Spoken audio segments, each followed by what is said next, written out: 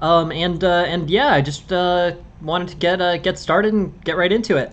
Um, uh, basically, yeah, we have a few open slots for tonight if anyone wants to send over any more games. But those are filling up quickly too.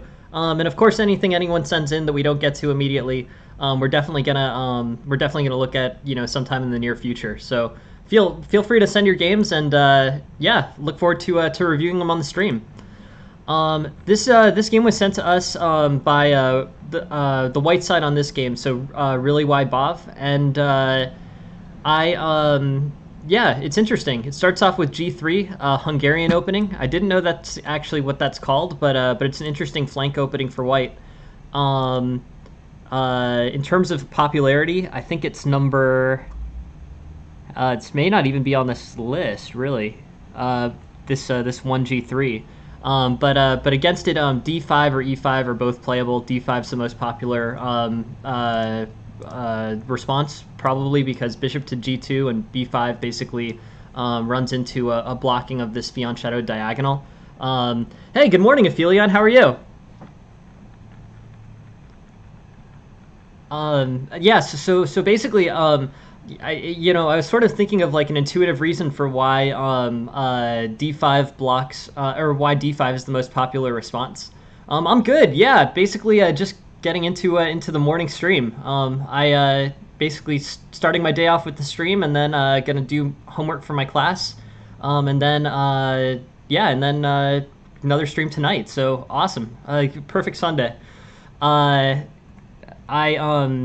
Uh, so yeah, so I was thinking about why D5 is the most popular response to G3, and I think it's just because it blocks off this Fion Shadow diagonal here. So here, D4, Knight C6, Bishop G2, and basically the middle of the board is basically blocked off for white.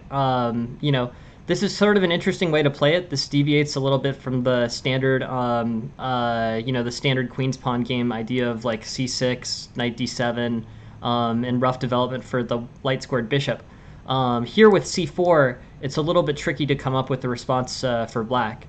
So I would be tempted to play c4 here, but let's see what happens. Bishop f5 gets this dark squared bishop developed. I think that's a good plan. And c4 again looks like a pretty tempting move. It is in the opening book, but white and black responds with e6. I guess the most popular move here is knight f3, and basically this is a game in which the center is basically the center is I guess mostly favorable to black. Good quick development for black though. So yeah, so on knight f6, bishop g2, and basically, this is a game that got sent in, but it's a pretty early material win for white. Let's just run through it really quick. Yeah, so basically, I think that knight sacrifice on d4 was premature, but white gets a good tactical win out of this. So. Ultimately, like, it was good execution to maintain the piece advantage. So obviously, I guess I don't know if I have too much in terms of, to add to white. Black played a clearly unsound opening, and then white kind of had a steady, consistent response to it. He followed the fundamental principles of developing all the pieces. He worked for control of the center, and with this material lead that black basically just volunteers, white ends up getting a pretty solid edge. Not too much in terms of too much in terms of improvement, really. I mean, basically just consistent fundamental play is the response to a large material loss in the opening. But anyways, let's take a look at G3 as a general opening, because this is what white played here.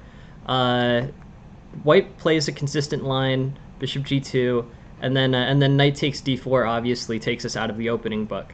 But let's learn this. It's called the King's Fion Shadow opening. The response is 1d5, and d4, knight c6, bishop g2 is one potential line. But let's look at like a more popular line here. Knight f3, knight f6, bishop g2, c6, castles, bishop g4. And basically, I think this is this transposes into an interesting queen's pawn game. Thematically, what to look for here. I guess white's probably going to play d4 or c4. Probably with c6 having already been played, I think d4 is a better way to challenge the center. Just because you don't want to get into those like complicated queen's gambit accepted type issues with like c4, pawn takes c4, and then the queen doesn't have the standard discovery there. But anyways, it's pretty interesting, kind of the way that this played out. d3, bn d7, bn d2, e5, e4, pawn takes, bishop c5, and it's basically, it has characteristics of a few different openings, but, the g3 move order is not the defining characteristic of this opening. The defining characteristics of this opening is relatively open game with quick development. Looks a little bit like, I guess, it has some characteristics of like Caro-Kann with a trade on e4, maybe. I don't know. This is interesting with its d-pawn exchanged. There's also an opening where it's cool. Yeah, no, for sure. Interesting. Yeah, that 1g3 move is pretty interesting. I do. Yeah, let's go over it. What type of moves do you normally? Because I think this game, your opponent hung a piece pretty early, so this was definitely helpful to you as white. But here. What type of move did what are your main developing moves in this opening? So maybe we can kind of examine what your opening book is. So like here, knight c6, bishop g2. We're already sort of out of the main line g3 response. But yeah, so if there's any particular opening line that you'd like to go through here, we can definitely do it. If you like write out like a standard transposition, we have a few free minutes to take a look. So yeah, so d4.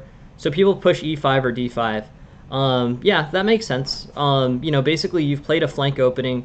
That's or e5, knight f6. Yep, those both look good. I was trying to figure out, so in terms of popularity of responses here, knight f6 is pretty popular because it's non-committal, but the most popular is d5. So d5 here, and basically, the e4 square, it makes a play for control of the e4 square, and then in addition to that, if black plays c6, it can be a tough attacking situation for white. Space for like in terms of, we can just do some analysis in the chat, but like in terms of like a Discord, I have a Discord server if anyone's interested in like going over games at a slower point. Not until tonight. If you want to add one for tonight, that is good. Otherwise, everything here is for we have 6 slots filled for this morning. But if you add a game for tonight, I'll get it in at the 6:05 stream.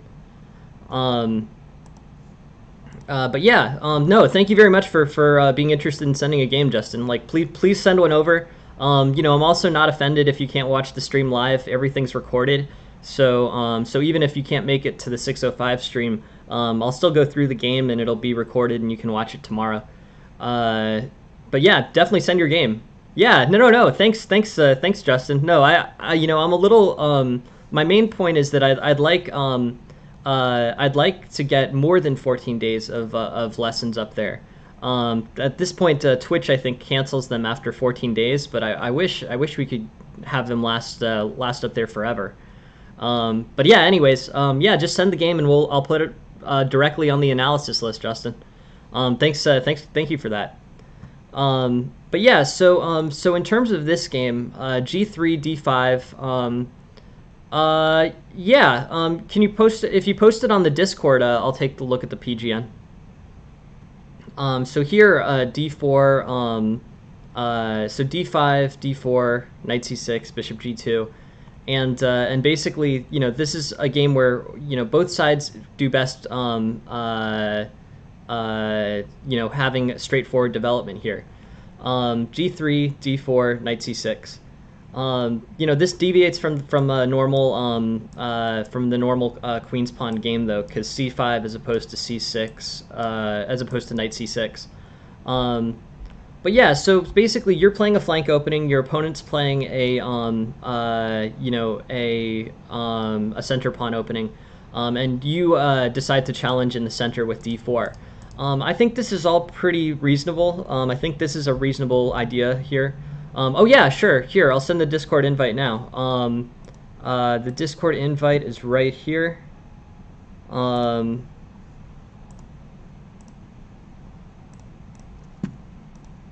Yep, here you go. Yeah, thanks for that, Justin. It's a good Discord. If anyone else is here and wants to join it, it's there's a place for submitting games. There's a place for general chat. I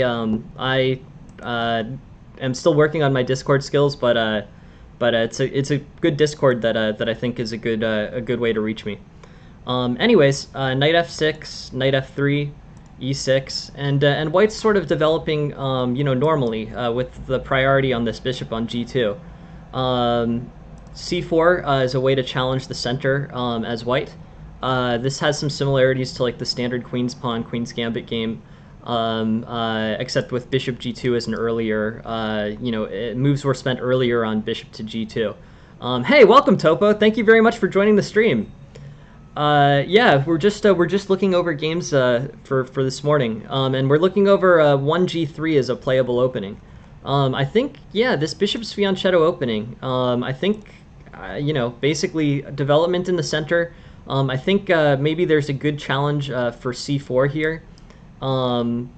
Maybe bishop to f4. We can spend a little bit more time on the game too, maybe, but I think the most instructive part of this game is the ability to bring up this 1g3 opening. Knight c6, bishop g2, knight takes d4. Let's look at the other alternatives here because we're still in opening book. If black plays bishop f5 here, the recommended response is knight f3. Knight b4 is an attack that can be generated for black. Knight a3 is the response.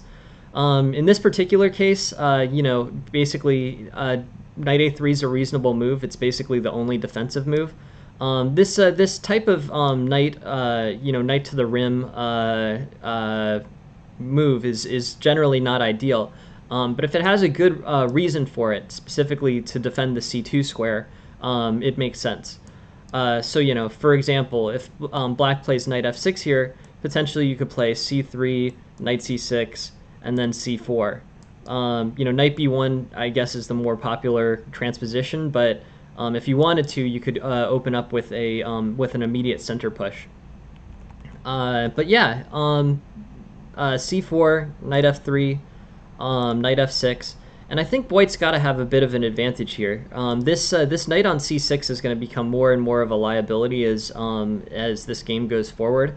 This c4 basically limits black's options in terms of ability to defend d5. Here the knight goes to c3, the bishop goes to f4, and white has very healthy development. There's no problems here really for white. I think knight f3. I would be surprised if knight c3 wasn't a very a very reasonable response. Any developing moves here sort of transpose pretty similarly. Knight c3 on the next move is preferred, I guess. Yeah, let's take a look. G3, e5, G3, e5, bishop g2, d5, d4, e4, c4, c6. Yeah, that makes sense. Let's take a look at this opening. This, basically King's Fianchetto. They call it the Regan variation. I didn't know what that was called. But knight to c3, I think is the move. Hey, welcome, Tarash. Cool. Yeah, thank you very much, Justin. I appreciate it. Yeah, some slots for tonight if you want to send one. It looks like there's still some slots for tonight. It's interesting. These things go from like having too few games to too many games really quick. But if you guys send some slots for tonight, we will look at those for sure. I'm just checking I have a live Reddit post also asking for games right now. So I just want to make sure I don't take in too many. But I think we're still good. 1 second. Yeah. So basically, I guess that line. Hey, thank you very much, Tarash fan, for joining the stream, or following. No worries. Yeah, no worries, Tarash. Not a problem. Um, yeah, but yeah, I'll get that game in for tonight, Tarash. Thank you very much for sending it, and thank you, Justin, as well. Um, let's see. Just pulling. I just want to put that into my spreadsheet right now. But yeah. Cool. This opening here is kind of a tricky transposition for white. This is solid. Solid response. It puts a lot of pressure on the white center, and it ultimately adds up to a complicated, basically a complicated response for white here, who's now lost his mobility of his G2 bishop, and black, who has kind of it looks almost like a reverse French pawn structure.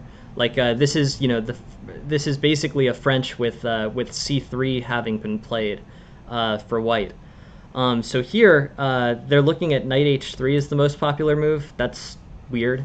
That's a weird eval. I would go with the more intuitive knight to c3, knight to f6, c takes, and bishop to g5 here. This is the main line. This is the main line for white here. Bob.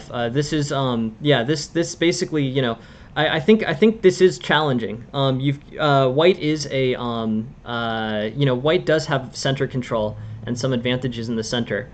Or black does have advantages in the center, but I think with straightforward development is white's best response. Knight c3, knight f6, either c takes d5 is the most popular move, but I actually prefer bishop to g5 here. I think basically this opening here is this allows white to develop quickly. One of the basically one of the more popular one of the more basically the fundamental concept in flank opening is giving your opponent center control and generally less cramped development, and then you trying to undermine with moves like f3 potentially, or a few other options. C4 is a move that undermines black center to a degree. But here you're basically coming up with the choice of, basically you're coming up with the choice to give your opponent center control. In that context, I think you should aim for the best development. Yeah, I mean, f3, it has to be done carefully because you want to make sure that, the pawn structure doesn't end up too fractured, and the development remains good for white. But especially given that the bishop is already running into this well-supported e4 pawn, there's some problems for white here that make things more difficult. So f3, a well-timed f3, I think, is a good undermining move against this central pawn structure. Knight c3, knight f6, pawn takes, bishop g5, and here f3 becomes a playable move. But it does need to be relatively well timed so that black doesn't launch an aggressive kingside attack. Knight d7, queen b3, h6, bishop f4, and white's development is just generally healthy. F3, either before or after e3, but then knight to e2. Yeah, it's interesting. I think that's, but I think especially with this particular game, I think the opening is the primary focus, and I think G3 is kind of an interesting move as a flank opening. It doesn't offer as cramped a position for white as potentially happens in some situations.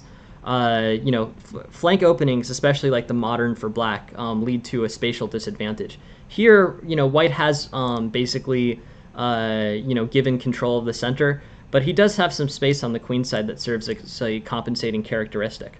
Maybe knight b5, queen to c7. or with a threat on c7 here, could potentially be a good idea for white. Yeah, like I sort of like knight to b5, like so they're proposing like, you know, knight to b6. I would think knight to b5 could potentially offer some value as a play. But here, you know, the space advantage for black is obvious in the center, but not obvious overall in the board. Anyways, very interesting outcome here. Basically, yeah, I think f3 as an undermining move is probably pretty solid, but the focus here should just be on healthy development for white. I think that's probably the best straightforward response to black's big center in the line that you mentioned. So like this one right here, you know, this is sort of an inverted French structure, but it offers some advantages as white, as the extra tempo and the ability to kind of expand the position, particularly on the queen side. But yeah, overall, very interesting, Bob. Thank you very much for sending the game, and I think, yeah, no, I'm really enjoying this. I think it's, you know, it's great to be doing this. But yeah, so I guess I would say pawn takes d5 and queen b3 is probably, you know, that's an opening move and a way to kind of advance this. But anyways, yeah, queen takes d4. And, you know, with this is a pretty straightforward win that white was just able to convert a hung piece. But in any case, thank you very much for sending the game. It gave us a good opportunity to look at 1g3. Please keep sending them. More games out of 1g3 would be kind of interesting. I'd like to see kind of how that that opening structure sort of evolves, and ways that basically, you know, you can come up with good attacks along you know, along this basically flank opening against center pawn play. I guess it will lead to some interesting transpositions. In this particular case, the line that you mentioned, the French. But please keep sending games, and I'm very excited to see them. Super interesting stuff. All right, cool. So here we have a game from Croc, who was playing white. I guess his username's different here, but here, yeah. So white played. This game's taken from white's position. I haven't seen it before. Bishop e7 is a relatively conservative play for black, relatively unchallenging for white, and overall, yeah, I think things look pretty good. I think basically, you know, white gets a good position, and I don't know exactly how black equalizes, but overall, it's pretty interesting. Yeah, thank you very much, Bob. Thank you very much for sharing the game, and yeah, please send another. I'm actually super curious to see the win over a master there. Yeah, it sounds like an awesome game. So yeah, please send it, and we can probably get to it tomorrow. Yeah, so here, knight c3, Hungarian defense. I guess Italian game, Hungarian defense, bishop e7. Bishop e7 is pretty unchallenging for white. You know, bishop. Yeah, perfect. Thanks, Bob. Yeah, please send it. So yeah, so bishop c5 and then threats on f2, I think are pretty. You know, are basically pretty good for black. So with bishop e7, there's not nearly as much challenge for center squares. Here, you know, white looks like he's winning. You know, basically knight h7, you know, offers white this long diagonal, potential attacks on h6, potential d4, ability to expand in the center, and overall, I think white's in pretty good shape. Rook e1, bishop g4, and this is an interesting way to play it. This allows a pretty, you know, this will allow a quick attack by white along the g file. But you know, like many types of moves where you're opening up the rook, where you're opening up like the king side to attack your opponent's king side after castling, it's pretty double-edged. You know, white will have to, so the knight plays to g5, and actually bishop takes, and then the queen moves to e2. But this could potentially get dangerous for white actually along this king side. So let's just go back here, because this transposed very quickly into an attack for black. Here we're in a interesting opening position, and bishop e3 is obviously a playable move. It's a straightforward developing move. But this, yeah, this, hey, thank you very much for the observe, Lau. Yeah, rook g1, queen takes, and queen takes h6 here.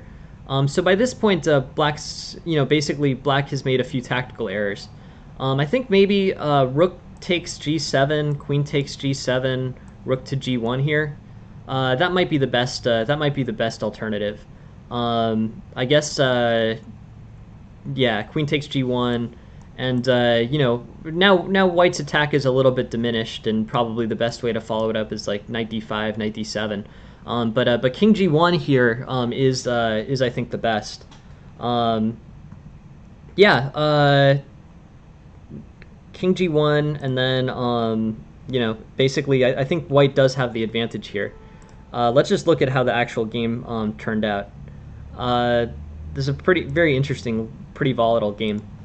Rook g6 is not tactically ideal. I think the best tactic was rook takes g7, queen takes g7, rook g1.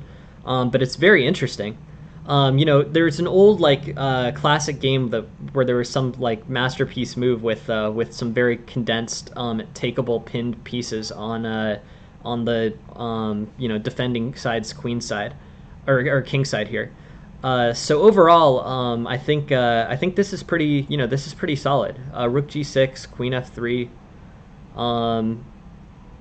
This ended up transposing into a win for white with somewhat suboptimal play by black. But it is wild when you can get the queen on h6 and the rook on g6 and the bishop on c4 and everything's pinned. It's kind of cool looking, for sure. So yeah, so knight e6, bishop takes e6, and white's up pretty significantly. Yeah, that's Frank Marshall. Interesting. Yeah, that sounds correct. I knew the story and sort of remembered the position, but it's been a long time since I've looked over that stuff. Yeah, there's an awesome game by Frank Marshall. I would check. Yeah, the gold coin game. If any of you guys is interested in seeing a crazy position that looks sort of like this, there's a gold coin. Yeah, gold coin game by Frank Marshall. I'm sure is something that you could Google and look at it.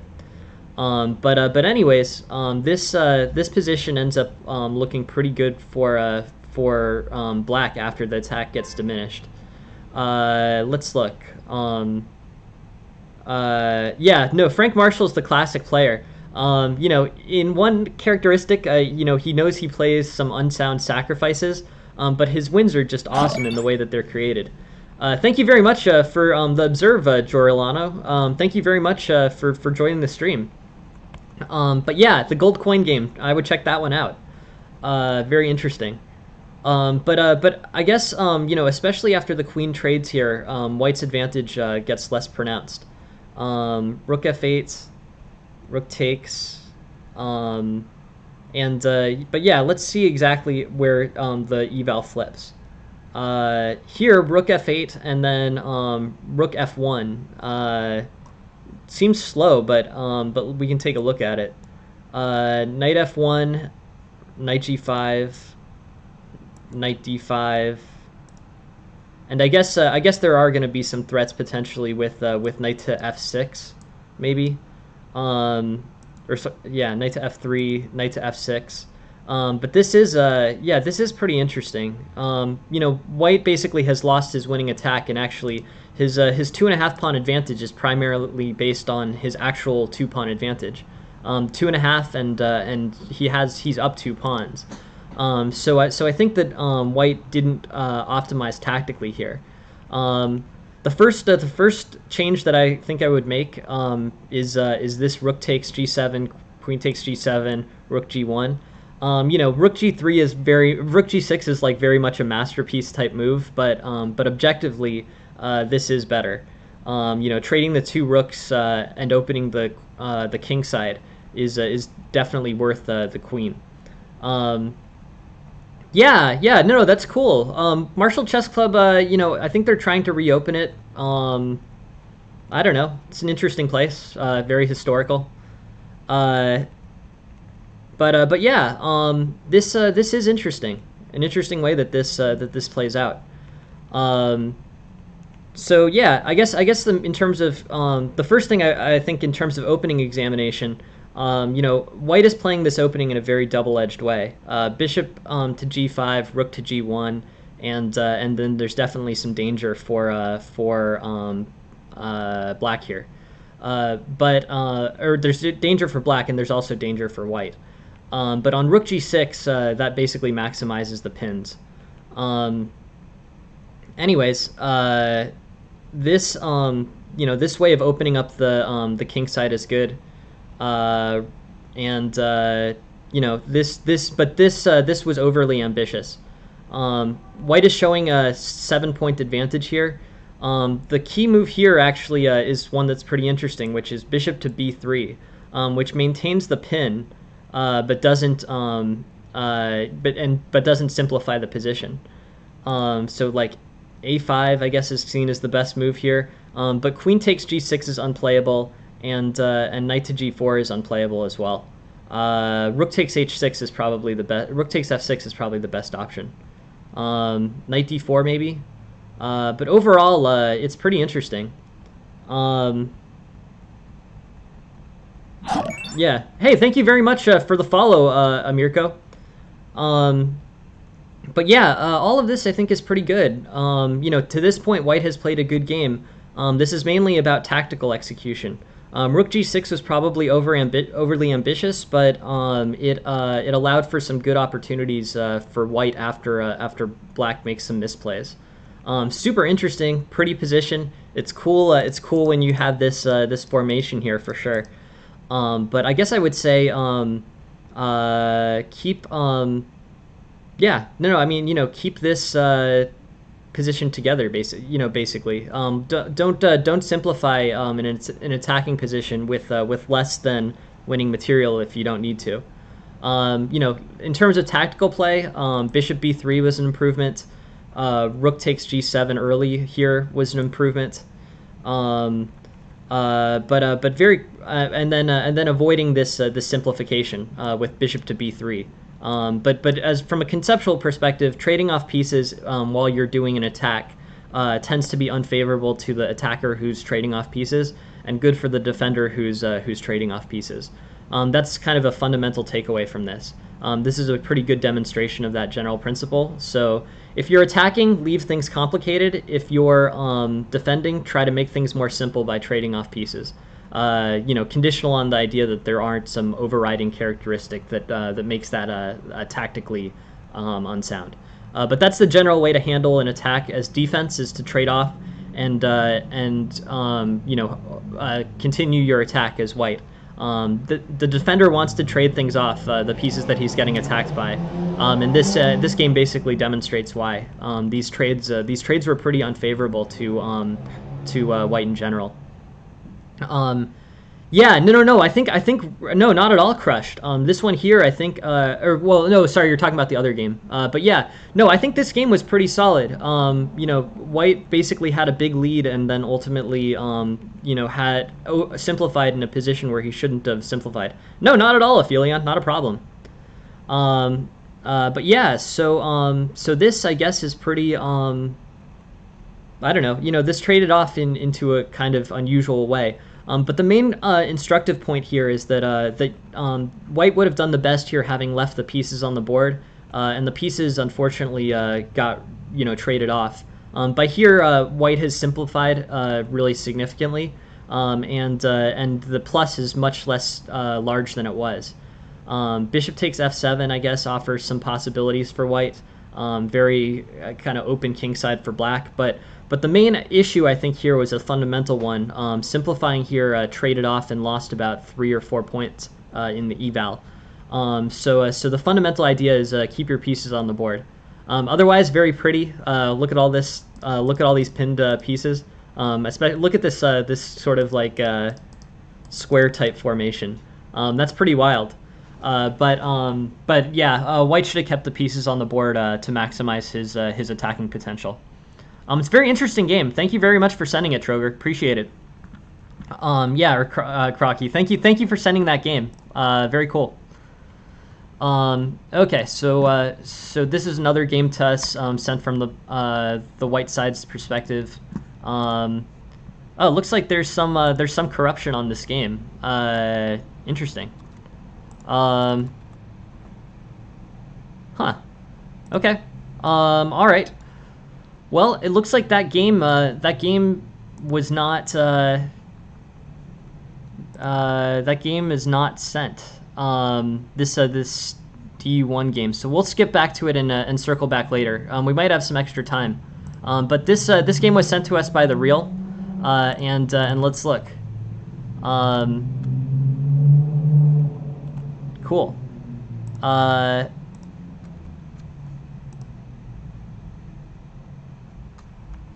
C5, knight c6. This is a pretty interesting open Sicilian. Um, d6, bishop e3, knight f6. We're really in the mainline Sicilian here. This is the Reals game, to confirm. So yeah, bishop b5 is one of the options here. The main move here is, which is kind of surprising, is this bishop c4 in the Schwenningen Sicilian. Bishop c4 is a complicated move to be played in the Sicilian.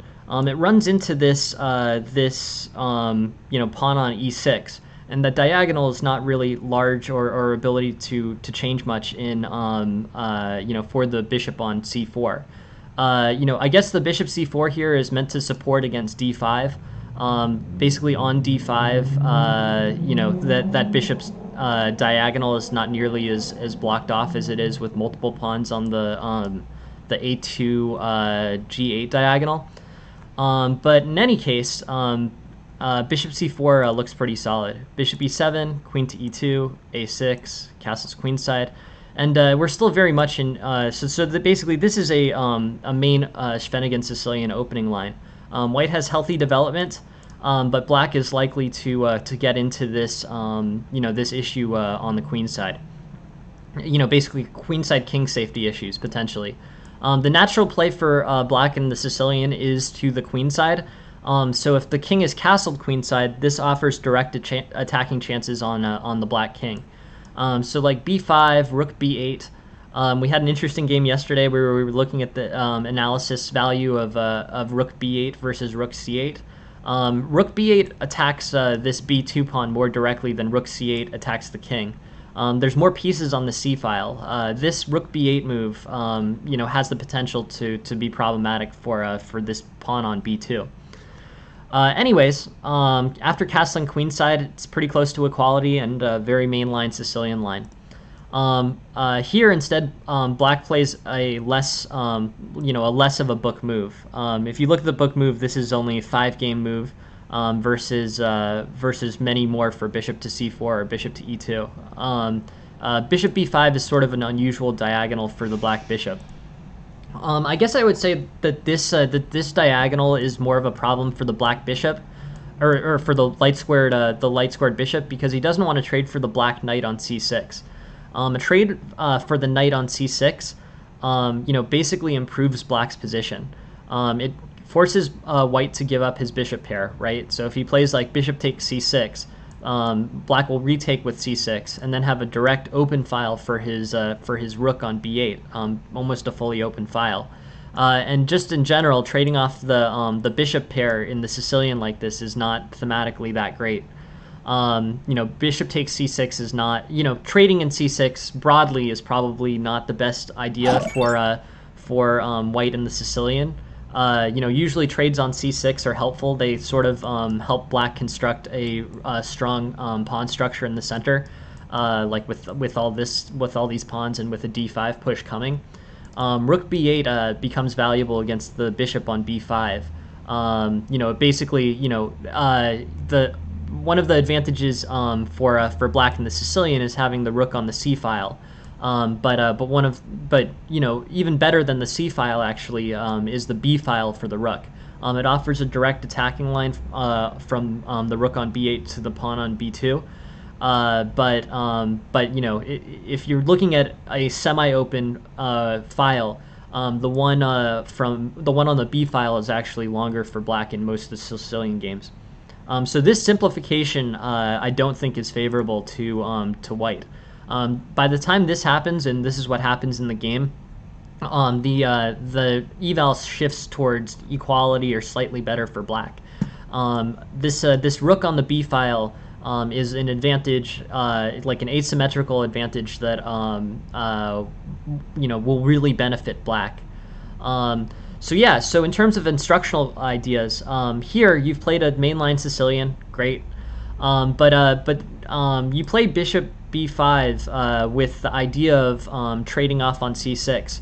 And I guess I would argue that the trade on c6 in general, needs some type of very material compensation to be worthwhile for white. Overall, it improves black's pawn structure. It has this. Yeah, I did. I played the Indiana State Chess Championship. Thank you for asking, Jor. I didn't win. It was a good tournament, but I had a good time, and that was all good. Bishop to b5 is a, but yeah, bishop to b5 is not the correct diagonal for the bishop here. This is one of the surprising positions where bishop c4 is a more playable move. Bishop e2 is also good. But either way, these bishop moves, it is correct to develop the bishop here, but I don't think as a general policy it's correct to be trading on c6. Those c6 trades as in general, yeah, it was interesting, Jor. He played a good game. He's a good player, and I had some interesting. It was an interesting opening. He played a very early queen, a queen move, yeah, he played well, and I didn't win the tournament. I was a little frustrated. I mean, not frustrated, but it was kind of a bummer because even if I'd won that last round game, I wouldn't have won the tournament. The other guy finished with 4.5. So overall, very good tournament. I had a good time. Interesting trip. But yeah, so trading on c6 here, I think is nothing too great. After this simplification, black's showing equality or better. Largely because this open queen side favors black, as is common in the Sicilian. So taking this back a second, I would be more reluctant to trade on c6. There aren't that many opening lines. I don't think there's anything too great there, but no, I mean I don't remember, but yeah, it was a fun tournament. It was a good tournament to play. So this basically trades off into relative equality for a relatively equal position, but with black having more chances. It's interesting. I don't know what the best option here is for white. I guess probably to continue to try to make moves, developing in a normal way. But now white's sort of relinquished the advantage. One of the theoretical concepts is playing white kingside advances against black queenside advances. That's one of the main themes in the Sicilian. But overall, I think this white kingside attack is pretty strong. In a general principle in the Sicilian, and the fact that white can't do it in this situation, or white is very slow to do it in this situation, is problematic for black. So here, castles, bishop e7, bishop g5, h6. Overall, I guess I would say this simplification is not particularly good for white, but I don't really know what white's options are. Bishop takes c6 was overly simplifying here, and just as a frame of reference, the opening theory here strongly weights towards bishop c4, bishop e2, or even potentially f4, which is a different strategy, kind of expanding in the center, turning it more into kind of a Grand Prix type structure. But here, this position is equality with an easier position to play for black. Black has a better center. Black has the ability to play on the b file with his rook. Overall, kind of, I don't know. In terms of generating, in terms of coming up with a plan to generate for white, It would take me a while to kind of slow down and come up with an idea. Maybe the d6 pawn is vulnerable. Maybe. Like b3, is sort of an immediate required response, or rook b1 is sort of an immediate required response. But with queen d3 and like e rook d1 and then attacks on the d6 pawn, maybe that could provide a point of vulnerability. But it's not super easy to come up with a plan for white here. A6, e5 is an immediate challenge. I don't think e5 is correct. I think e5 is kind of like, it's too early for it. And also, once these pawns trade off, is this really better for white? White's rook improves, but white has no center anymore. I think if white holds on to this e4 pawn, he'll have more chances in order to in order to try to hold the center. Black may simplify with the d5, but I think e5 is better saved for a for a response to d5 as opposed to playing it immediately. Playing it immediately just sort of neutralizes the position in the center, and then black's just left with better piece play. So I would hold off on e5. The engine suggests bishop to g3. I guess refocusing on this weak pawn that I was talking about and potentially adding some pressure on that pawn by adding this pin on rook b8. I think in terms of other moves here, I don't know. I guess I'm sort of looking at a3 or b3, maybe b3 and then knight a4. But plans are difficult to come by for white. I mean, you're almost in the situation where you have to see kind of black's plan and black's tactical execution. It's hard to force anything. White's basically lost the initiative. Black's the one who's forming the plans here. Anyways, it's very interesting, and I think after all this, basically, black unfortunately has equalized.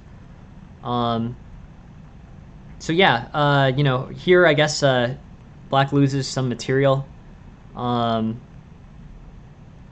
Black just seems this is a tactical win for white, right? Rook takes a6, free pawn, knight to c3, and then but basically white has gotten a connected passed pawn here for basically no compensation. This tactical combination ended up playing out pretty well for white. And then once black's chances are somewhat diminished, white's heading into a better queenside pawn structure in the endgame, and basically can cement a win based off of the advancement of the b3 pawn. Overall, very interesting. The main points that I would look at are this. I think the tactical play, actually on the queen side here, with the rook, once this gets extended, is good, and won a game that was pretty close to equality. But the issue here is, I think this is a line in the Sicilian, which offers way better chances and way better initiatives to black. I would avoid this if possible. This is overly, this open file for the rook allows many opportunities to make the game about black's strength on the queen side.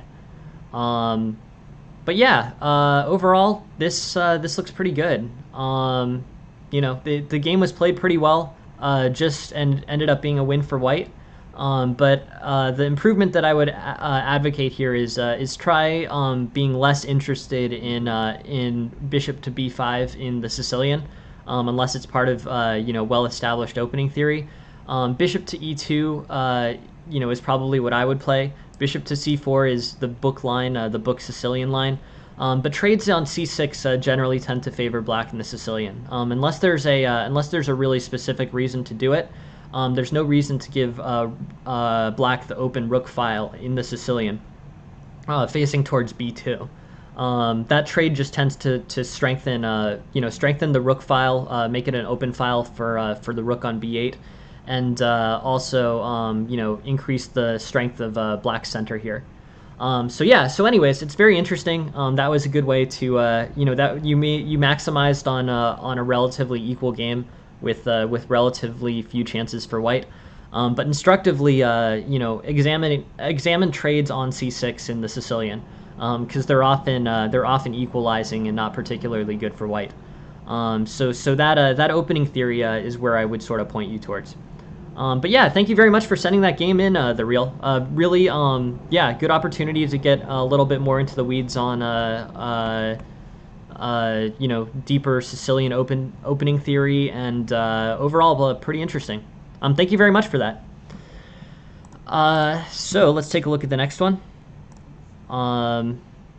This is Hans Joe's game, and he I haven't seen it yet, but he had some notes on it himself. So yeah, always feel free to send notes on your games. They're usually pretty interesting, and I would say they're almost always helpful in terms of analysis and focus. Yeah, no, Tarash, I guess we can do your game this stream. One of the games that I wanted to show this stream was Corrupted, so so I guess we can take a look at your game this stream if just since there's a slot open. Yeah, we can do that. I'll try to go back and try to figure out how to fix that corruption, but yeah, unfortunately, one of the game's slots didn't. It wasn't a retrievable game from chess.com. But yeah, let's get yours in. Let's get yours in at the end of the stream, Tarash. Yeah. So here, this is a game played by white. It's basically white as playing e4 against a flank opening. This has some characteristics, I guess, it's basically a modern Pyrrhic. Black's kingside gets a little bit more loose with h6. Overall, I guess, threats on f6, g5. Wolfgang was focused on queen c2 as a blunder. Let's see if first let's see if the eval actually agrees with that, or maybe he's referring to a different queen c2. I want to make sure that I follow his note on this. Yeah, so queen c2 seems to be a queen c2 is played in the opening. I'm not sure it's a blunder. All right, so the pre-queen c2 eval is plus 0.8, and queen c2 steers it a bit towards equality, I guess, but still 0.2. I don't see any problem with it, really. It's an interesting question. Yeah, I guess I wouldn't call it a blunder. Certainly, maybe they're proposing a different a different move here, but positionally speaking, I don't really see a problem. I'll try to focus less on the eval. I guess the eval goes from 1.4 to 0.3. Weird. I guess, I don't know.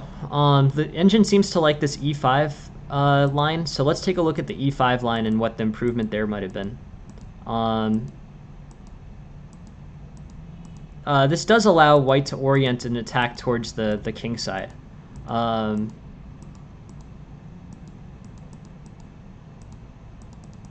But queen c2, I think, has some value in that it orients pieces towards the queen side as well. I mean, it basically sets up the the queen behind the bishop in order to try to undermine the g6 square. On queen g6, I guess f5 isn't played. I guess what I would say here is probably the error relating to queen c2.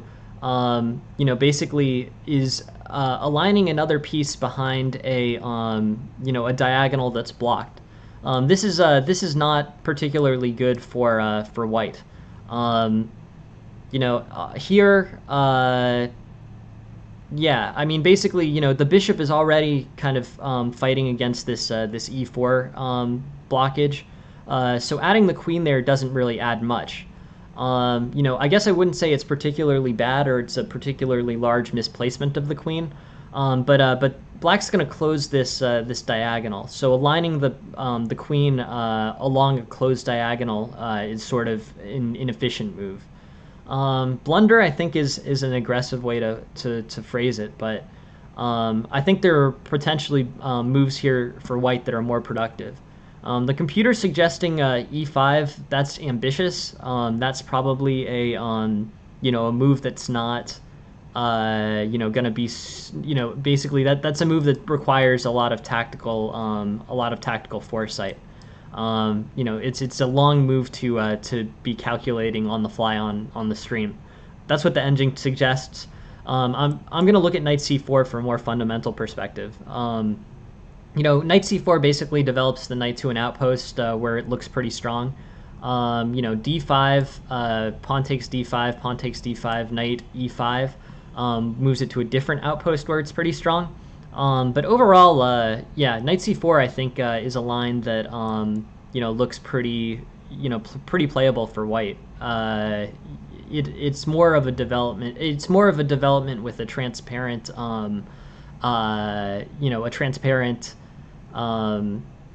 reason for being played. This knight becomes much more mobile on c4 as opposed to d2. This knight doesn't really have anywhere to go to progress. So moving the knight to c4, does allow it to have a more well-established, clear route forward. Basically the engine I think is aiming for a purposeful move as white here, and queen c2 after this diagonal is blocked by e5. This e4 pawn is stuck there. Is probably characterizes as a more as a move that's not as purposeful. So here, I don't know, maybe queen e2 potentially. At least with these lines of diagonal, you have the idea of moving the queen to the king side. I think white should try to mobilize pieces towards the king side. But queen c2 is not a very efficient way to do it. Knight c4, knight e3, maybe, with a d5 push. But the purposefulness of the move is kind of undermined by e5 here. So that's why I think the eval moves against you, and I wouldn't call it a blunder. I would just call it mostly a tempo and a non-improving move. This is a situation, particularly when there are, potential attacking chances on the king side, that a purposeful move is really one that has the most value. So I'm thinking knight c4. Engine suggests e5 with tactical play. That looks complicated. I'm not comfortable. I guess let's go through it, but not comfortable, advocating that when I haven't seen the full tactical conclusion of it. Maybe pawn takes f6. Yeah, overall here, I think, this is a very simplified position. Black's king side is open. Black looks, the position in the center is definitely very complicated. There's diagonals. There's this bishop offering force in reverse along this diagonal. It's really tricky. So I'm not comfortable advocating e5 without spending half an hour thinking about it. But from a fundamental perspective, queen c2 is not purposeful, and that's why that move has has shortcomings. Knight c4 improves the knight's position. It's a fundamentally correct move. That's why queen c2 or knight c4 is at least an improvement over queen c2. Nothing wrong with queen c2. Just yeah. Overall, I think there may be better options for white here, which is why the engine deems it to be a less valuable move. But even after it, the engine is still close to equality, or maybe even slightly better for white. I'm not sure queen c2 is the move where the eval deteriorates. I actually think it's a little bit further on here. Knight f5. Here there's another kind of big shift in the eval. Knight f5 looks like it. Does this hang a pawn, or it gets close? With knight f5, this line hangs a pawn. So bishop takes, pawn takes, knight e7, and this f5 pawn, which could have been very valuable as an attacking resource, is lost. F6 is the best alternative, but the queen c2 I don't think was the error here. Queen c2 was inefficient, but we all make inefficient moves. Every grandmasters make inefficient moves or slightly inefficient moves. This knight f5 move I think is more of a tangible error. This loses the pawn. Ends up being the e4 pawn turning into the f5 pawn, but that pawn ends up getting lost for white. So I guess counting out the maneuverability here. Knight g4 is tempting because it's a counter to this knight on f4. Knight f5 here is tempting because it's a counter to the f4 knight. But overall, I think you probably the engine is advocating like moving the rook or doing something that's significantly more conservative than that. If you just it's better to play a non-advancing move than a move that loses a pawn. Ideally, you'll find a move that doesn't do either. Here, the engine is advocating c4 and c5 push.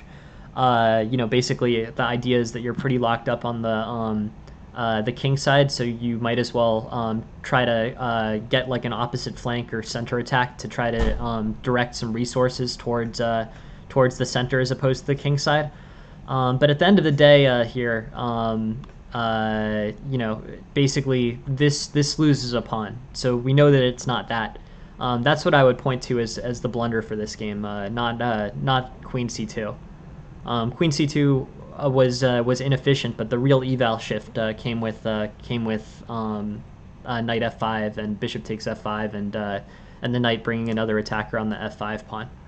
Overall, very interesting game. Thank you very much, Hans-Joe, Wolfgang, for sending me that game. Please keep sending them. Super helpful this morning. Really an interesting game. But queen c2 is one focus, but the knight f5 I think was a more decisive error there. Overall, really interesting. Thank you very much for sending it. Cool. On to the next one. Let's take a look. Cool. Another Vienna game. Vienna game is interesting. Before I really get into the to the aspects of the Vienna game, I want to show everyone something that we've sort of looked at on the stream and was instructive for me. Here, so this is the straightforward Vienna game, right? Knight to e4, e5, knight c3, knight f6, f4. This is a Falkbeer Gambit Vienna game. There's actually a very well-defined break between the best and second best moves for black here. This is something that we discovered. But there's multiple lines here, and one is very clearly the best for black, and yet doesn't always get played. So if you're ever playing the black side against the Vienna Gambit or against the Falkbeer Gambit in the Vienna game, the really only playable move for black here is d5. You can see it's like a 90% option. So it is known that it's objectively the best, but it's objectively the best by like 0.7 pawns, almost a pawn. D5 is the move. Anything else leads to an advantage for white, a lasting advantage for white. The refutation is pretty objectively d5 here. Other moves are not very good for black. So for anyone watching this and learning this opening, and if you ever face the black side of it, it's 3d5. It's not pawn takes pawn, and it's not anything else. It's objectively d5 here.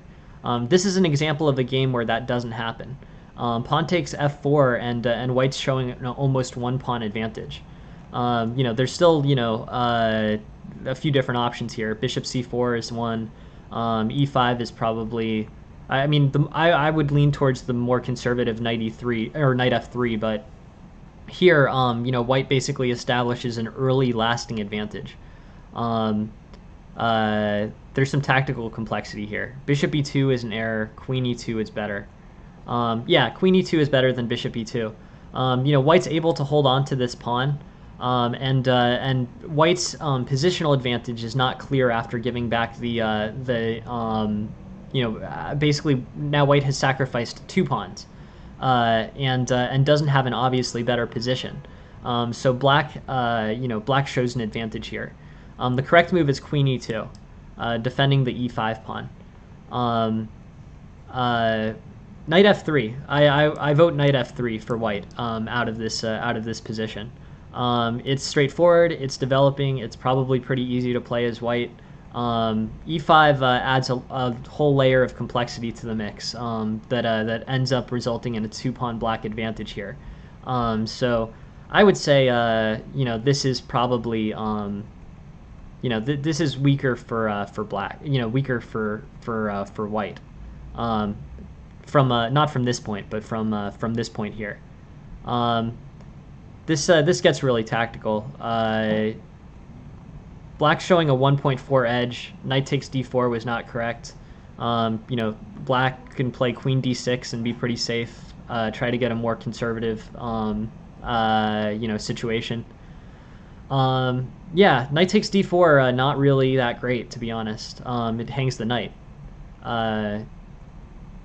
This is there's the trade of two pieces for a rook, which is unfavorable to black. White shows a big eval advantage after. So yeah, here it's very tactical. The most instructional thing, the very early instructional thing take away from this, playing black against this opening, d5 is the move, very objectively. We've gone through this at length in previous stream, but there's no other move for black that's really that acceptable. d5 is what black should play here as the refutation to this Vienna gambit. Queen e2, a tactical change. Basically, this black f4 pawn will probably fall at some point, but queen e2 secures a lasting advantage for white. White should come out of pawn takes f4 with a lasting advantage, as our previous analysis has shown. So here, queen e2, knight f3, and then this trade was kind of not the greatest concept for black. White ends up solidifying a solid advantage here, and winning a rook and pawn endgame is the way that he chose to transpose it down. In terms of analysis here, it's a very tactical game. Black is proactive in making sure that basically black is proactive in making sure that he establishes a tactical situation, but the tactics aren't necessarily that great. The one improvement, to this point, basically, I would say a slight improvement is probably knight f3 or the more common bishop c4. Those two together are 90% of this theory, more 95% of this theory. So e5 is not the right play for white. The right play here is knight f3 or bishop c4. Knight f3 is the second most popular move. I choose that because it's conservative and it doesn't really expand the it basically doesn't really expand the attacking chances for black. E5 is just a very double-edged move to play in a position. If you're the white player in the Vienna gambit, anything other than d5 should make you pretty happy here. So from this position, I would argue that you should know the next, the follow-up moves, because you've secured an advantage with black's acceptance of this, of this gambit. So here, I guess I would say, there are two things here. So it was very tactical. So I don't think I can offer much in terms of improvement on the engine. The engine is tactically better than everybody. So engine-related tactical review is the best for tactical games. I can offer things, and I can determine that a particular tactic was cool or pretty, but the main thing about tactical games is that engine analysis beats human analysis for almost anything. humans can add value on the strategic side. So giving strategic advice, I think, is, this game is mostly tactical, and an engine does better tactics than I do, and almost anybody does. So from this point, the calculating out this central tactic, I'm just going to be reading out engine output basically. Cool tactic, but obviously black makes a miscalculation and white plays it correctly, so it's a win there. What I can offer is, yeah, it is. No, for sure, it's definitely a cool game. This two sack, this 2-piece sack for the rook is an interesting way for black to play it. But basically the game is decided after this tactical this tactical error by black, this overambitious combination. So I guess what I can offer you in terms of analysis is, this opening is this opening is something we've gone over before, and it's interesting. The only playable move for black is d5. Anything else is a game that white should have a solid initiative in. D5, D5 is not, D5 is the correct play. Anything else, you're in good place as white. And then the most concrete takeaway is, okay, in this particular variation of this particular opening, you've secured a potential initiative, an advantage for white that should be, somewhat lasting. How do you respond to it? And it's either knight f3 or bishop c4. I'm gonna make a judgment call and steer away from e5, because I think that this is unclear and probably tactically too double-edged for black. It's a much easier game to play, knight f3 or bishop c4, particularly at a level where tactics are more double-edged than they might otherwise be. So I'm gonna say knight f3 over e5 here. It's up to you. It's a stylistic thing, and e5 does has some games in the opening book, but I know that knight f3 gives you an easier game to play. Hey, thank you very much for the observe contingency. Appreciate it. So e5, queen e7, and knight f3 here. Looks good. So I'll say knight f3 over e5, bishop c4 over e5, but it's your opening. So if you're comfortable playing a more double-edged thing, hey, thank you for the highlighted message, Dennis. Thank you for joining the stream.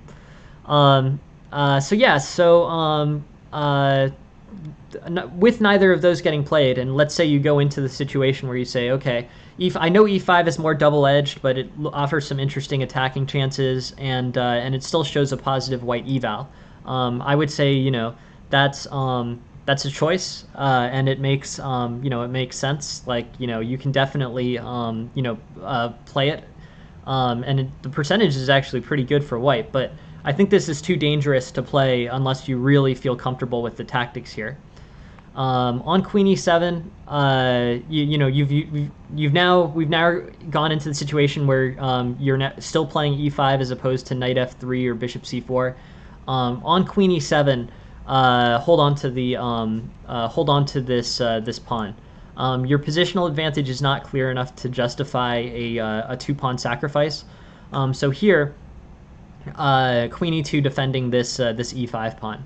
I'm also sort of curious about knight to f3, but the main point, or d4, I guess, also defends the pawn. But the main point here is that one pawn gambit here leads to a good position after d5 isn't played, but giving up the second pawn really creates a problem. For anyone who's new to the chat, Jen is my girlfriend. She helps out a lot with these and a lot of the administrative stuff that I'm not particularly good at. If there's that's a good idea. If there's anything that anyone wants in terms of channel points, we can definitely try to make things more fun. I appreciate you guys being here, and I appreciate you guys accumulating channel points. So giving options for channel point redemption, just let us know if there's anything that you'd like to see or anything in particular. That's an idea. Maybe that is an idea. we'll come up with some ideas. Maybe emojis or something like that. My hope is that eventually we'll get a lot more games for analysis than might otherwise be available. I guess at that point maybe we can use maybe we can use channel points as like a priority thing. Maybe that's just an idea that I'm thinking about. I don't know what you guys think, but I feel like channel points for game analysis seems like a fair trade that keeps the channel free, but offers a yeah. All right. Silly hat as a redemption for channel points is an idea that we will put under review. Thank you very much. Thank you very much for that. But yeah, thank you very much for this game. It offers an interesting opportunity to look at this. It offers an opportunity for us to examine this Vienna Gambit theory. But yeah, I also should learn the raid. I don't really know that super well. But yeah. Anyways, this overall turns into a win for white. But yeah, move 3 is very well established as what's the best for black. Yeah. Anyways, after that, white's in pretty good shape after this over ambitious combination. Yeah. Interesting idea. Cool. Yeah, so I guess my last game was corrupted. If you guys can point towards which game this was, I couldn't seem to find it. But if this matches a link that anyone else sends in or knows exactly which game this is, give me a second and I'll take a look and see. I'm sort of curious if I can. I want to find it. Obviously, I want to do the review of the game, but that link seems to not work. Yeah, cool. Thanks. I think it is. I think maybe it is Aphelion. Let's take a look. No, yeah, no worries. Let me try again. I also said I would get Tarashin just as a follow up. Cool. Let me pull it. Thank you very much for saying something, Aphelion. I want to get to it for sure. So sorry, it's my bad for pulling the wrong one. Let me get that right now.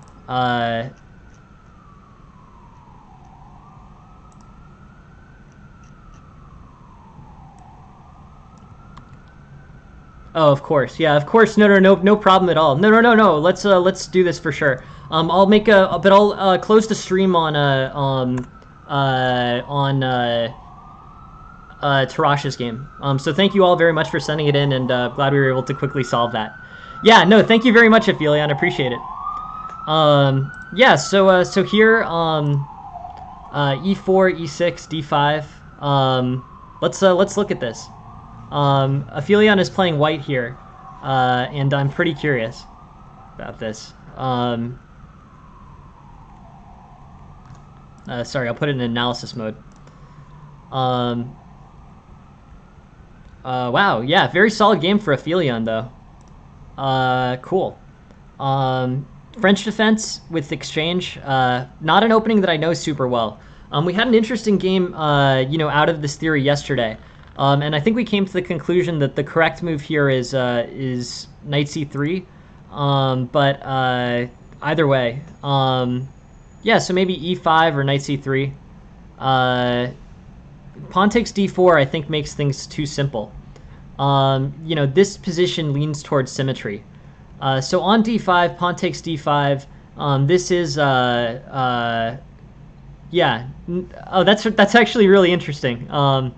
But yeah, so pawn takes d5 is actually not the the move here. We were looking at it at a similar position. It was actually yesterday. It was e4, c6, knight c3, d5, and we were looking at a similar position. And it was pretty clear out of the Caro-Kann, especially that that pawn takes was not the correct response.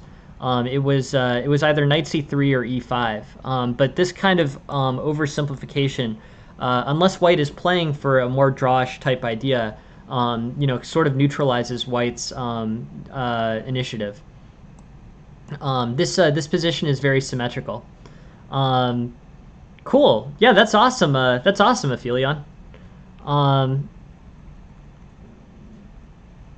Bishop d3, knight c6, castles.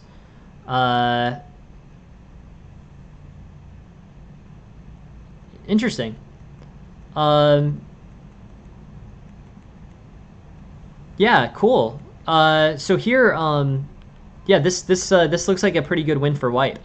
But yeah, let's look. Um, Bishop d3, knight c6, and then castles, bishop g4, c3, h6, bishop f4. White's significantly better here. This exchange, I guess it's an established line, but this will lead to White's advantage not being greater than equality. That said, the French exchange is a very playable opening. That's just what this is.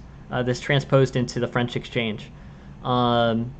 Bishop d3, knight c6, castles, bishop g4, c3, and overall here, pretty much, very, I guess, draw focused, but also one that's not going to offer black many chances. Yeah, no, I mean, the exchange French is an interesting line. I've played it over the board. I played over the board. I definitely played over the board sometimes if I have a good reason. If I believe my opponent has a very strong French, book knowledge, I will play the French exchange, knowing that will lead me towards towards equality and minimize black's chances of winning. If I need a draw in a situation, I occasionally get draw games I'd like to draw against IMs or that kind of thing. I will be willing to play the French exchange. It allows, given that you've set up a drawish position for yourself, the French exchange allows for you to basically play as aggressively as you'd like. It's basically a pretty good, it's a good opening to attack out of, knowing that the chances that you lose are relatively low. It looks here like White gets a pretty solid edge. Is knight e5 a tactical win here? Yeah, knight e5. Okay, so knight e5 does generate a big tactic.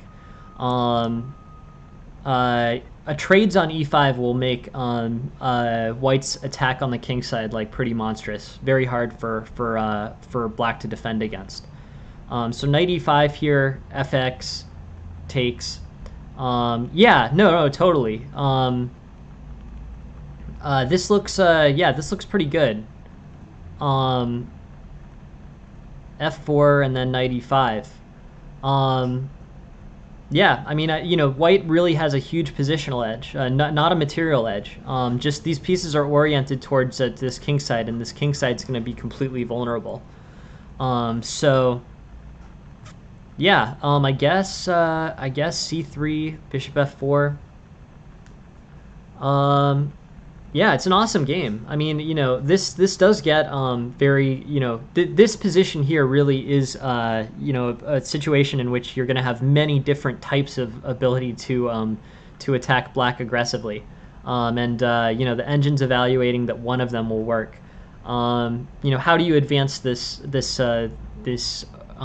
game? Maybe rook f3, rook, f rook e f1. Yeah, no. So I mean, black basically is already in pretty serious trouble. This king side is under resourced in terms of developing pieces. But here, this offers White some good chances. Basically, if White can launch a quick attack here, and I think rook f3, rook f1 is probably the way to do it. This king side is definitely going to break. So yeah. Overall, I think this is a good way to play it.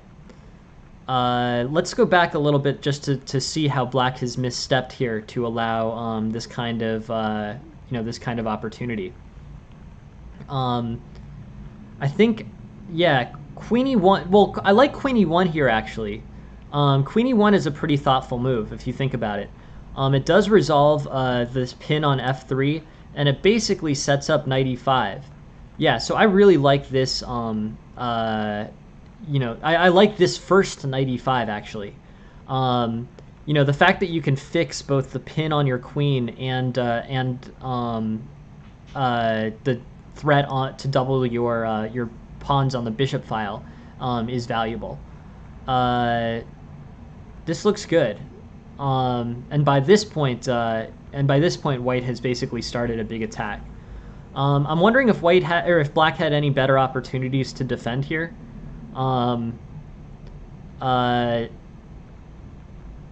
Yeah, knight e5 is just too advantageous for White. Knight e4 is the suggested move. I guess knight e4 basically allows for an exchange. This basically shuts down White's more powerful light squared bishop. Attacks on h7 are going to become less possible here. So on knight e4, bishop takes, and then maybe f5. This turning this into a connected passed pawn would be a good chance for Black at least. Knight g4 allowing knight e5 will transpose into a pretty unfavorable position. For White, or an unfavorable position for Black. But I guess an improvement to look at for Black would be like knight to e4. Queen e6 also looks playable. Gonna try to figure that one out. But yeah, knight e5 here. Then what happens? I guess this makes that attack less. Oh, okay. So yeah, I guess one of the key parts of knight e5 as a tactic is that it basically forces White to trade here. Without this knight on g4, knight e5 isn't a prompting move. With knight e5, basically, the queen can't move to e6 because there's a threat. There's a double threat on the knight on g4. So here, this looks pretty good for this looks pretty good for White. But yeah, I guess I would argue that knight g4 sort of plays into the strength of White's knight e5 here. Knight e5 is still a great tactic because it determines that this position here is just very winning for White, as a move. Or basically, it's a very winning position for White. This kingside is gonna be under some really severe pressure, and Black's not gonna have the pieces required to block that pressure. But here, moves that aren't knight g4 provide a somewhat better defensive resource provide a somewhat defensive resource for White, or for Black. Sorry. But after knight g4 and the forced trade on e5, it's pretty much over. This is a huge space advantage, huge central advantage, and the kingside's gonna collapse. So yeah. Anyways, it's interesting. Yeah. Thank you. No. Thank you. This is an awesome tactical demonstration. Knight e5 was a great move and a great find, and you deserve to win the game for finding that. There were better there were better ways for Black to have played it proactively, but once that happened, it was a really good catch and a good tactical win. So yeah, pretty awesome. So here, yeah, I mean, the move that I actually, one of the moves that I like the most here, from a conceptual perspective, is Queen e1. But everything was pretty strong, and you were able to turn what is a very drawish game into a very clear win by move 16. Yeah, no, of course, no. Thank you very much for sending the game, and a lot of interesting stuff. I mean, this does show how extreme a positional advantage can get. This kingside attack, which is several moves away, is already predetermined to be a great strategy as for white against d5. Yeah, sure. No, we'll take a look at yours in a minute, Tarash. But overall, yeah, this is a great win, great, very interesting one for Aphelion. So thank you very much for showing this. Yeah, that's an awesome kingside attack. Black didn't really make too many missteps in order to have that happen. But basically, white's flank attack versus black's flank attack, white's flank attack went much faster, and black did speed it up a little bit with knight g4 forcing the trade on after knight e5. But either way, you were headed towards even with queen e6 or knight e4. White has played well and secured an initiative and basically a good opportunity to start attacking on the king side. Knight g4 really just expedites things for white. Overall, super interesting game. Yeah, great quick game. 20 or so move win. 20, I mean 25, I guess, but it's pretty much over by move 20 or 18 even. Yeah, awesome. Good tactical play and a good idea with knight e5, forcing that trade and the big space advantage on the light squared diagonal against h7. Yeah, thanks a lot for that. Really interesting. Cool stuff. But yeah, thank you for sending it in, Aphelion. I appreciate you sending games in, and yeah, feel free to send them in the future. I'm always happy to look at them, and they're always interesting. Great win. Cool. So now Tarash has one. And let me just go back in the chat and pull it. Thank you for sending it. Yeah, it was really my mistake. I pulled the wrong link for Aphelion's game, but I'm glad we were able to get to both. Yeah, so let's take a look. Tarash was playing. Yeah. Okay. So cool. So Tarash is playing black in this game, and let's try to figure it out.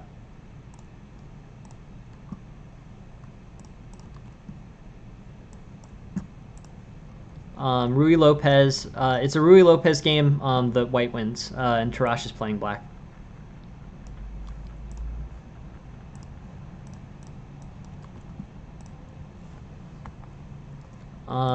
Okay. I'm just gonna go through really quick and just see what happened. Yeah, no, of course, Poundro. No, thank you very much for the for sending the game. I think it's probably gonna, depending on how full the schedule is for tonight. It looks like I only have 3 games in for the schedule tonight. But I think Poundro, we're gonna get to that probably tonight at 6:05 or tomorrow at 10 a.m. Eastern. But one of those 2 slots, I think it's pretty. I think unless there's a ton of Reddit comments, it's gonna be in either tonight's stream or tomorrow morning stream. But thank you very much for sending it, Poundro, and I'm really happy to have you as a observer. And thank you for participating. But yeah, no, for sure. How about I'll whisper, or no, you know what? Since you posted it on Reddit, I'll just DM you on Reddit after the stream to figure out whether it's going to be 6:05 or 10 a.m. But it's going to be one of those 2.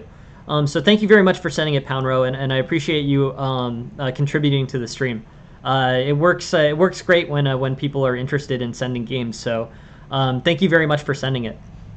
Yeah, no, I'll get back to you on the DM after the stream's over, and I'll have a chance to look at the schedule. But yeah, so Tarash sent this game, and I am curious. Interesting Rui Lopez game. Interesting. Okay, yeah, cool. Yeah, no, for sure, for sure, Tarash. This looks like a good game where we'll have an opportunity to discuss some of the themes here. I play the Archangel, but this is the main line, Rui Lopez. So that's good. Bishop c5, castles, c3. So far so good. Main line Rui Lopez fairly equal. H6 is probably a little bit passive here. But The main line here, by the way, is d6, which does allow bishop to d5 potentially, but that leads to a weakened pawn structure for white.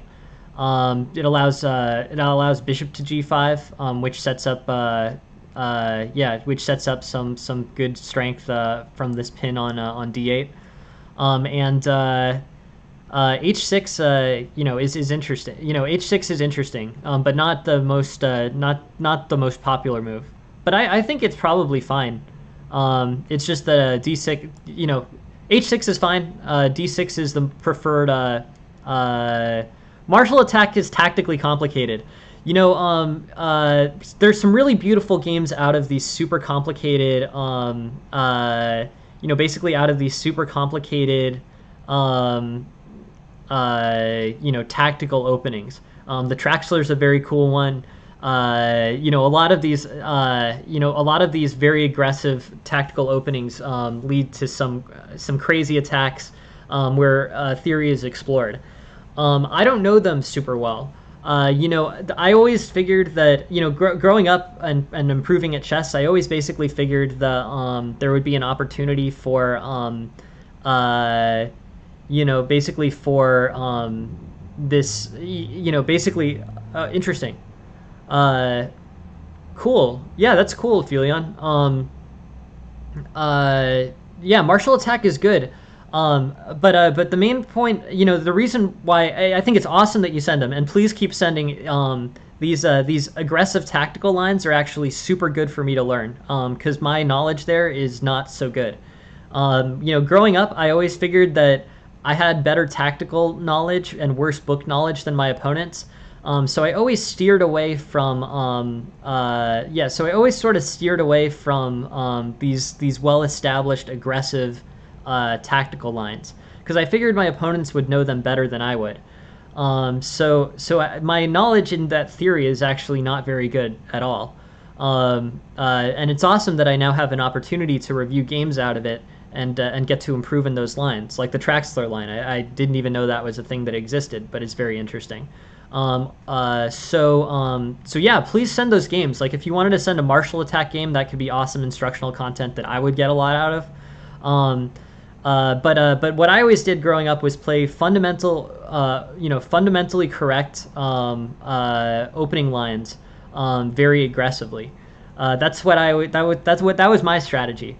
But as a result, like martial attack, no, for sure, and we'll get to both. I'm more just sort of explaining my background in it. Like martial attack is cool. These openings are cool. So it's great. It's great to have an opportunity to look them over. So I guess I think the martial attack is a cool aggressive opening that offers a double-edged position that might be helpful to the person with good tactical execution or great book knowledge. Definitely, Aphelion. We'll take a look. Hey, thank you very much for the observe the reel. I appreciate it. Yeah, so that's what and thank you very much, CL Daz, for the observe. I did not know there was a 36 book move opening. That's pretty impressive, but cool. I didn't know that there was anything that extended. Yeah, no, the martial attack over the board is a rough position, and I've often wanted to steer clear of that. Awesome, thanks Dennis. Cool, I'll add that. I am kind of curious about that. I don't know if that's one you'd want reviewed, but I'll add it to my notes for the stream. But yeah, anyways, these aggressive opening lines are tricky. Queen e2, bishop a7, and here, yeah, okay, cool. But let's get back to this game. But my main point is that my knowledge of the martial attack is pretty unsophisticated, since I always sidestepped things like those as I was kind of trying to actively improve.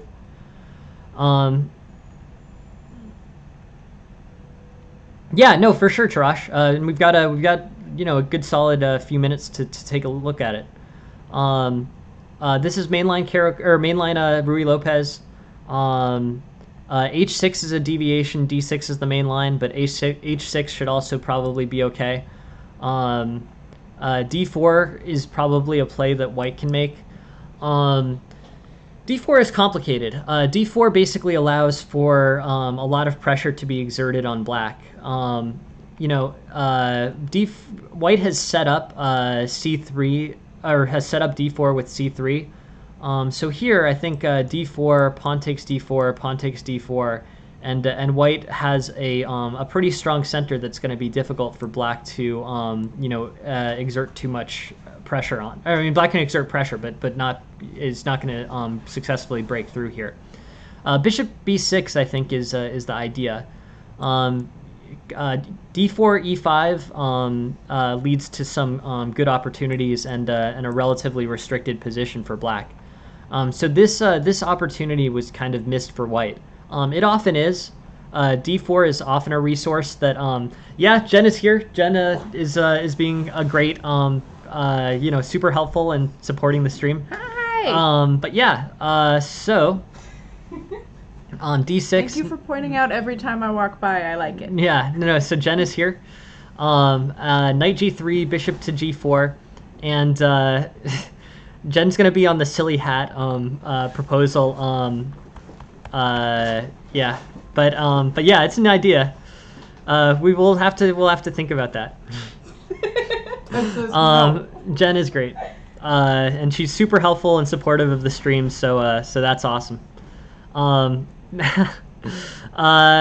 right. Thanks for the thought, Aphelion. We'll figure that out. The idea is under review.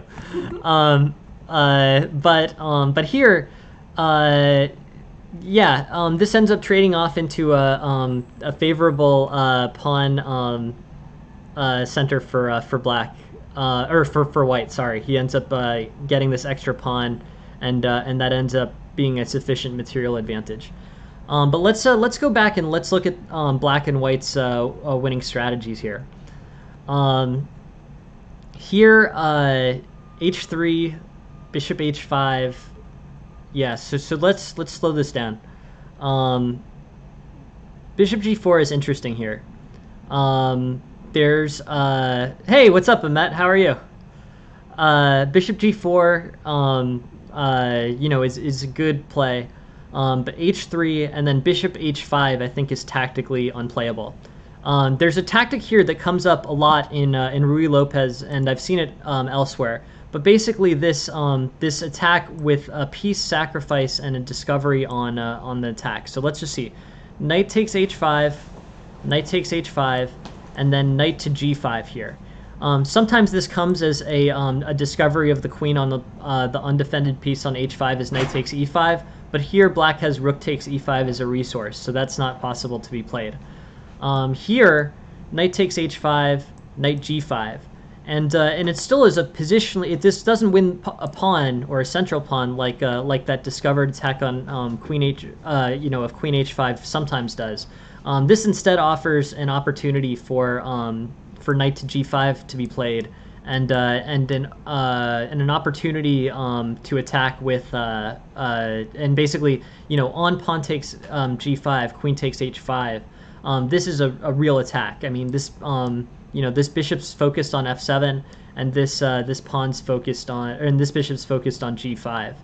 The combination of those two is pretty dangerous for black. So it's a sacrifice that the white could potentially make here. Something to keep in mind, just in terms of making sure that you've defended h5 adequately.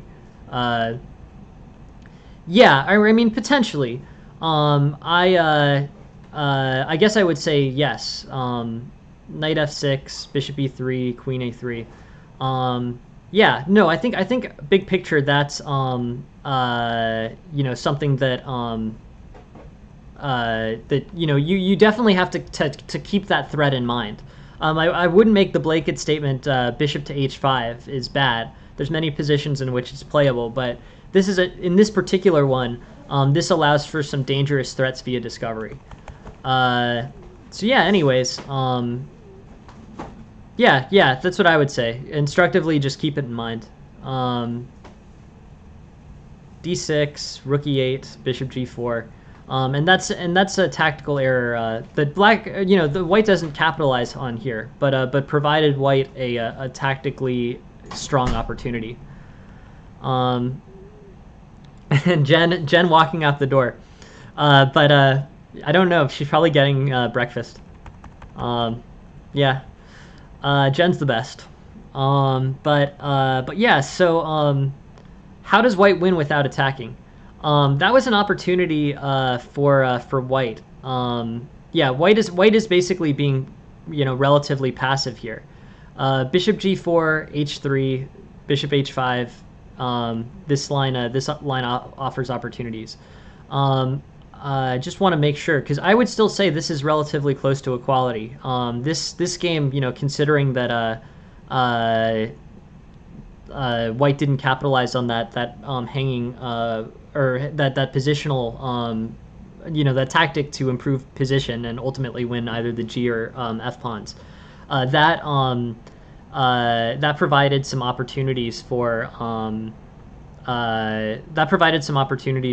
for black to equalize. D4 is strong here. You did the good Ruy Lopez maneuver with knight. So there's an opportunity here in a lot of Ruy Lopez lines to move c5 controlling d4, or basically actually it starts to move a 4. Knight a5, threatening to simplify with the bishop, then c5, then knight back to c6, making sure that white never establishes control of the d4 square, or has a lot of challenge going up against the d4 square. So that's a common theme. Here, in terms of finding an actual move, e5 simplifies the center here. And it shifts the eval pretty significantly towards white. Let's figure out exactly why that is. What's the better opportunity here? I think rook. I mean, basically, this d6 pawn is in a lot of trouble. This d6 pawn is pretty much going to hang here. So I guess maybe queen c7 is black's best tactical resource, and then get rook to d8. White is effectively attacking your most your most effective your most vulnerable point, this hanging pawn on d6. So maybe bishop b3 is the next move. But you actually can, white is making this effective attack, but there is a tactical improvement on this defense, and it comes with this in-between move threatening this bishop on c2. White's traded into a complicated position. In general, this type of pawn structure, is one that offers a spatial advantage to the person with the more advanced pawn. I've talked a little bit about it as a general concept on the stream before, but when pawns are aligned like this, neither one of them can advance, right? The e4, if the black pawn advances, and this is in the absence of other pieces there. Interesting. Yeah, sorry about that. I'll take a look at the stream after and see if there's an issue here. But yeah.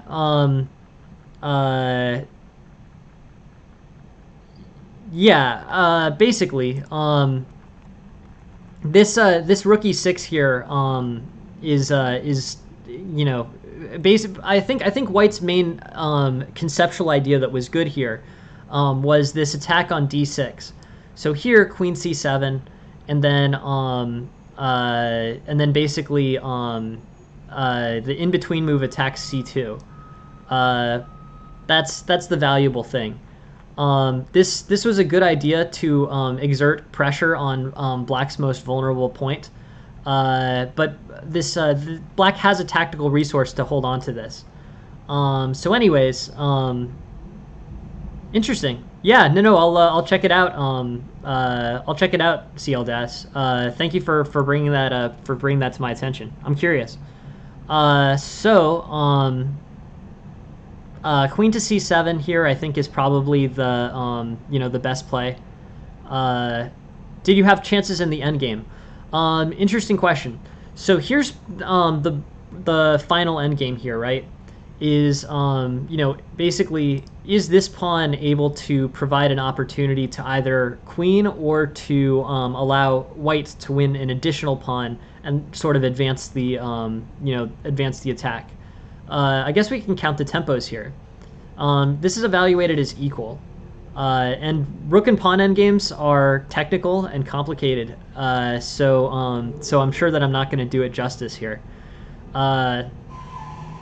F5, king e. Okay, so this defense allowed the white king to outflank the white king, or the black king. So with king to F5, this basically this king can provide effective support to this pawn. Specifically, say G5, king C5, rook C8, king D6, rook D8, king C7 is an inefficient way for black to play it, but one that very clearly illustrates the concept that that the white king has outflanked the black king. Here, this this leads to basically allowing the white king to e4 provides white with a win, is the most simplified way to say it. Here, it's a much more complicated problem. I'm looking at yeah, no. I'm not 100% sure about it, Tarash. The main point I don't really know, but this is a tactically complicated endgame where the computer has evaluated drawing chances. It's tough. These are tough and complicated endgames. Let's look at these. Let's look at the ideas here. This is in the book line that black draws. I'm a little surprised here that okay, so I guess the main point here is to get the black king behind the pawn. That's what it was. This was the most important thing here. So king to e6 or king to d6 here solidifies the draw. There's still a slight engine calculation advantage, but yeah, that was the main motif here. I think is play the king to d6 to defend the d pawn. This is the way to go. Interesting. But yeah, so with the in-game issue, the king is able to advance on the c5 pawn, and particularly this rook to e6. But overall, I think it's pretty good for black. It's overall pretty good for black in terms of drawing chances. The main tactical advance is king to d6 over king to f6. This prevents the white king from being able to get in there. It's interesting. I feel like getting a good I mean, I don't know. This was a bit of an error, I think. Just in terms of endgame, king f6. But anyways, interesting. Let's keep going. So here, d5, knight takes, queen takes, and this is the endgame. So this is the rook and pawn endgame that I think is the most instructive. But anyways, the larger errors here is you had a tactical. White basically has a few tactical opportunities. This is the first. Knight to g5 looks pretty solid. Sort of curious about what happens if black just ignores it, and the answer is the threat on f7 is overwhelming. But that's a way to basically white missed that opportunity tactically. The next thing I think to look at is white effectively forces a threat on d6. That's that's pretty strong for white. So I'm thinking you know the tactical play is to secure this double attack on this bishop and then follow it up with rook d8. From a tempo perspective, the bishop plays to b3, rook d8, and at the very least, it's going to take a few more moves for white to secure new resources on this hanging d6 pawn. But yeah, so I think that was the most. This is the place where I would allocate the most time to study. You have a tactical resource here. These in-between moves, can be tactical efficiencies that will save games for you. So queen c7, rook d8. So this is move 23, So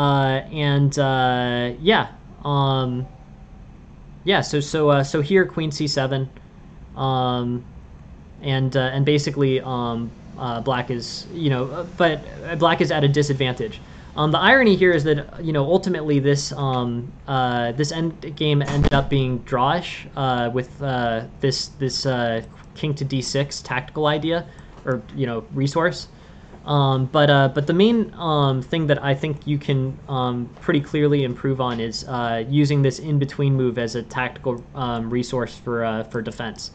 Rook to d8 and the d6 pawn hangs on for at least a little bit longer. That said, this structure is consistently good for white. What I was sort of getting into it, but there's many cases in which you will have a e4 pawn against a d6 pawn or a d4 pawn against an e6 pawn, and the more advanced pawn has the spatial advantage. If there were no pieces there.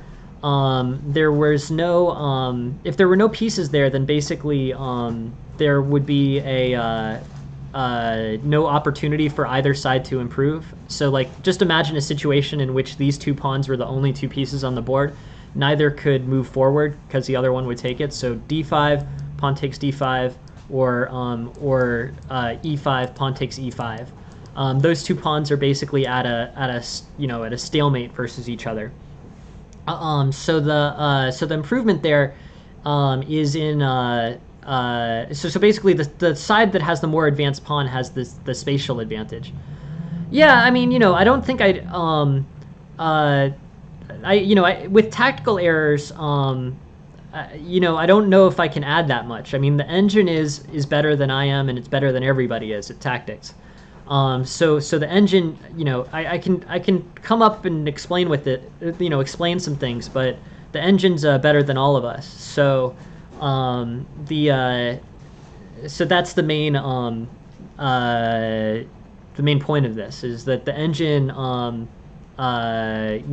can do better than we can at any of the tactical stuff. The things that I can offer instructively are sort of along the lines of okay, in these types of games, sometimes there are opportunities where white has the ability to play discovered threats on h5. That's a common thematic idea. Knight g5, being strong here. But anyways, basically this discovered knight g5 or potentially knight takes e5. That's a common theme to the Ruy Lopez and a few other openings. So something that a pattern that you should definitely recognize, because I think practically it could be useful in your games. I think focusing on that and telling you to focus on that, I think is potentially instructive. But the tactics, I can say yeah, okay, queen c7 offers this cool in-between move and the ability to add another defensive tactical resource.